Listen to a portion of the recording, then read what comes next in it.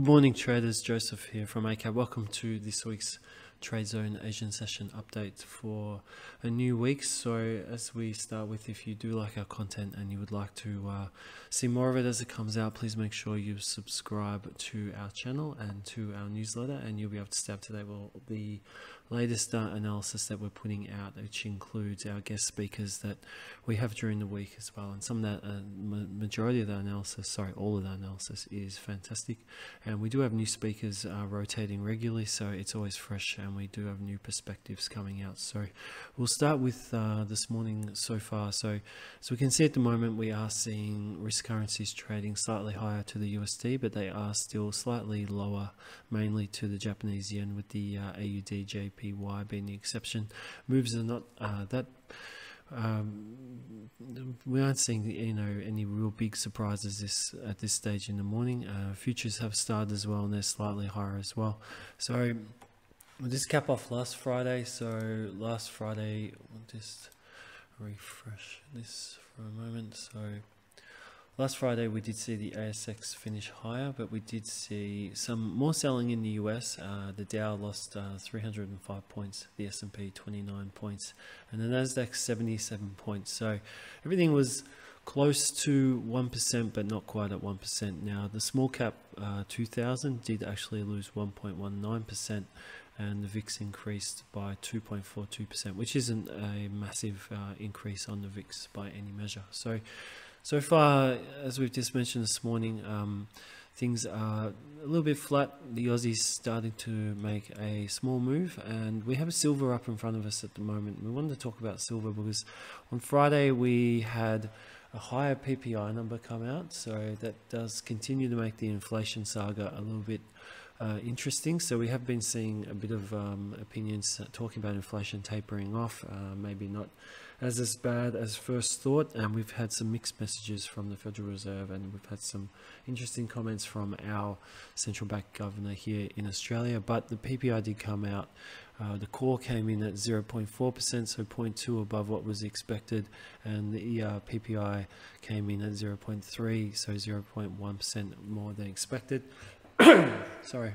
So we saw a pretty interesting day, a slightly interesting day on Friday. So silver was something I wanted to discuss today, because if we look at all the precious metals, starting with platinum, we can see some good moves, some strong moves to finish last week, but gold as well.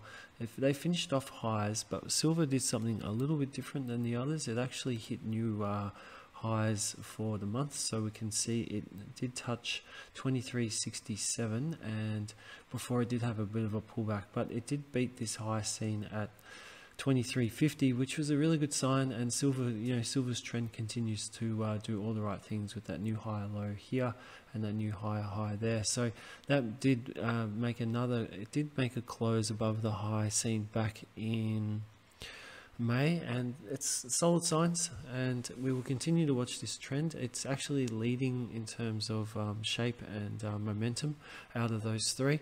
And if we just look at gold quickly, we can see gold continues to move higher, but the trend is a lot flatter, and we can even see a possible ending diagonal starting to set up on gold. So by all means, I'm not saying the trend's going to reverse, but it is starting to consolidate, even though it is pushing higher. And with those moves, we want to see now a test and break of this resistance here at 1803.91, and that's really the level that buyers need to close above to sort of signify that this trend is going to continue to go higher. Silver is not really having that issue at the moment, but platinum as well, even though it had that fantastic rally on Friday, it was a nice strong move.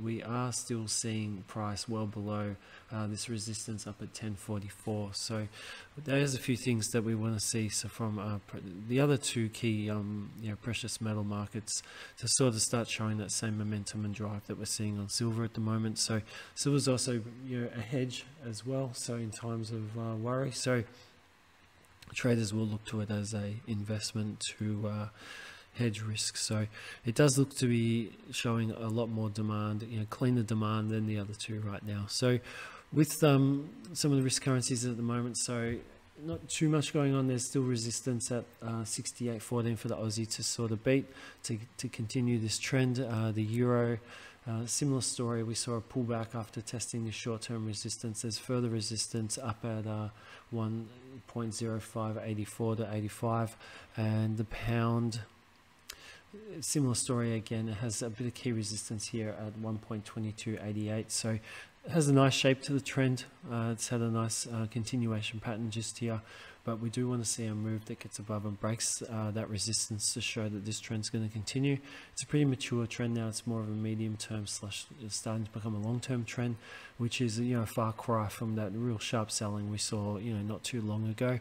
And the dollar CAD, so oil came down on Friday. It wasn't a big decline, but we did see some weakness. But the dollar CAD remains sort of hemmed in at 36.57, and we've got this short-term support down at 35.82. And the dollar index itself, interesting position for the dollar index. You know, we've had these declines. We had that plunge a week ago. Now we're seeing a bit of a consolidation here, as if we've seen this before though with these patterns here. So even if we do see a leg up, we do have this higher low pattern, but it does look a little bit more bullish than these two patterns here. But really would like to see buyers break above this area here at 105.51 to really show that buyers are trying to get back into control. Now it has been grinding lower, so we had these really nice moves lower here. These sharp retracements in a bear trend, they're pretty normal to see. Normal retracements in bear trends can be a fair bit more vertical than in you know, when you see a market going up. So we can see more grinding.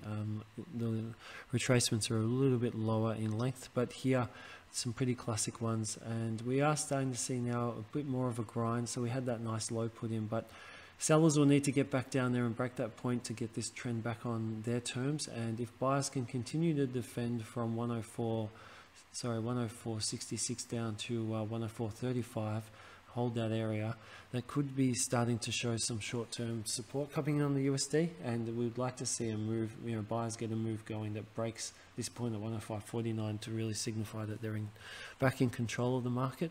So we'll see how that pans out over this week. Now some of the indexes, we will just touch on oil. So I did a 2023 review on oil. So one of my levels was this point here at 75.93. Buyers had been defending that point for a period of time. That was broken last week, and we did see a decline down. We are seeing a bit of rejection down here, so we're wondering if I think that the powers that be would not really want to see oil back below $70. So watch this space, and we'll see what happens leading up to Christmas and into the new year. If we do see some more comments out of OPEC, if oil does start trading below 70, and will we see signs or any steps from them to sort of try and get price back up above 70? So we'll be looking to see if this previous support level becomes resistance at 76. If it does, and we see a rally up and a new move down that breaks that low, definitely then we'll be looking for this trend to continue. And it's, you know, showing pretty classic signs of trend continuation signs. So now onto some of the indexes. So as we said, US stocks did finish lower on Friday. So we are seeing some support here on the DAX from 14,200 to 14,215. A break below that sort of is a bit of a worry, but if we do see more defense and a push up, we've got resistance to deal with up at 14,583, and that goes all the way up to you know, 14,619. The US 30. Again, we're seeing a pattern of potential, further bear moves. We have a break of this trend. That's a small lower high, and we're starting to push lower again through both of the moving averages. Not that that means too much. The main thing I'm looking at is this trend break here, and if we do see new lows break below 33,400, this could line up with the dollar making a small recovery, and we could see a bit of a correction start to open up here, and you know, we could even see a move back down to test some levels not seen for a few weeks, down around that 32,556 area. Now the ASX has come online this morning, and we'll just have a look. It's currently trading 0.55% lower. That's 40 points lower. We can see this move lower here. It's no real surprise with the weaker leads from the US, and sorry about that. And we will just have to see what happens today if we do have a more, if sellers do push the market lower. There is some support that would look to engage at 7,100, also 7,000 even as a big number, but we'll see what happens today first if we get some moves down. Now the JPN 225 will probably be looking with a higher, well, it's a mixed yen at the moment, was higher earlier this morning, but we did see, you know, a fair fade on Friday's session on this market, so we'll see if sellers can continue to push. And it looks like there's plenty of resistance moving up all the way to you know, 27 to 28, and we'll just see if buyers can start selling. But otherwise, if we do see negative, you know, the negative US market influences come through, and we do see a push lower. Now, if the yen doesn't really pick up in too much strength today, that could also aid the market stability. Now, the Hong Kong 50 we'll touch on as well this morning, so it hasn't really kicked off yet. So we do have a fair bit of resistance now being shown, and supply that goes up to 19,940, and we'll be just looking to see if buyers still have more momentum to kind of keep driving higher. With some negative influences, maybe we could see a small test lower. Now cryptocurrencies so far today, we're seeing a bit of a mix. We're seeing some light moves. Solana's down 1% at this stage today. A couple other markets like Doge is down 1.4%, but other markets aren't moving too much. Things are pretty flat, as we can see on Bitcoin.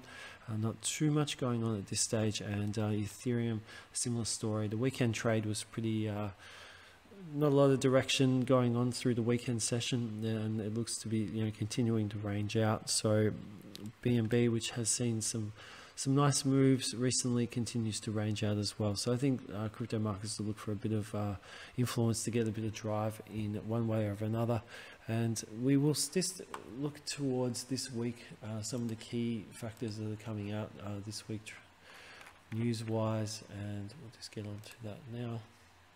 So we have GDP coming out of the UK today at 6 p.m. Australian Eastern Daylight Time. Some of the other key ones, so the Clement count change for the Great Britain pound is coming out on Tuesday, and we have the Bank of England governor speaking as well on Tuesday. Now, US dollar news, so this could be interesting on Wednesday, you know, very early Wednesday morning local time here. We have US CPI data, and we also have the year-on-year, the month-on-month, and the core CPI. And we have comments from the Governor Lowe on Wednesday. UK CPI, which could be a good one. They're looking for a lower CPI data than last. So last was 11.1. They're looking for 10.9. So if we do see a blowout to the upside there, that could be quite interesting. And we then have the FOMC this Thursday. So obviously it's the statement projections. The funds rate is expected to increase up to 4.50%. So, and we have the press conference. So NZ GDP as well to come Thursday, and Australian employment data Thursday. And then we have the interest rate decision from the Swiss National Bank, and we have the interest rate decision from the UK Central Bank. So they're looking for rates to increase to 3.5% and the Swiss rates to increase to 1%.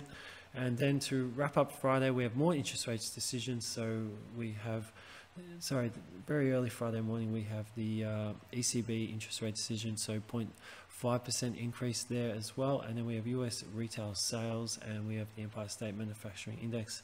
And that tops it off. No, it doesn't. We have French, so all of the European services and manufacturing flash data coming out on Friday, and the US flash services PMI data finishes off on Friday as well. So this week we have a real smorgasbord of data coming up. So it should be a very fun week, depending on what comes out. So obviously the highlights will be the FOMC, but definitely the UK GDP, CPI, and interest rate decision could also be very interesting as well. So definitely keep on the ball with all that data coming out this week, and there could be some good swings as well this week depending on what's coming out. So there's a real mixed bag coming out this week, so it could be quite interesting. So I'll wrap it up there. Thank you very much for your time this morning, really appreciate it. Sorry this video has gone over 10 minutes again, but we did have a bit to go through. We wish you the best for your trading this week, so please, if you're trading any of these key news releases, manage your risk and make sure that you are on top of that aspect of your trading plan when tackling anything that could be highly volatile in the market. So until Friday's update, have a fantastic week. Again, thank you very much for your time, and bye for now.